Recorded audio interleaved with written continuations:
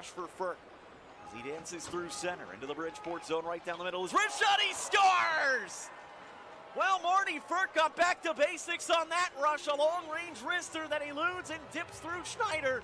It goes down as a power play goal after all of that. 14:31 left in the first, and Marty Frk again has struck against the Isles. It's 1-0, Springfield 5:29 in. Much bigger Schneider. Now Frk at the left point. Frk dancing into the high slot. Martin Frk waits. Extra fakes. He shoots and scores again! Marty Frk with a first period bonanza.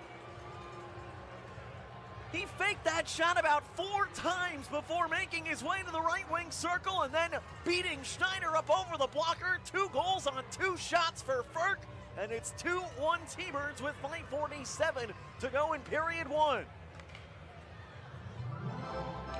In the opening frame, and he's out with Pekka, McGing, LaFerriere, and Perunovic. McGing with it on the left wing boards, out to Perunovic. On the right side, it's Frk. Frk returns to Scotty P, and now Frk with it again. He'll step in and fire. He scored! He did it! A first period hat trick for Marty Frk. It's 3-1 T-Birds with 4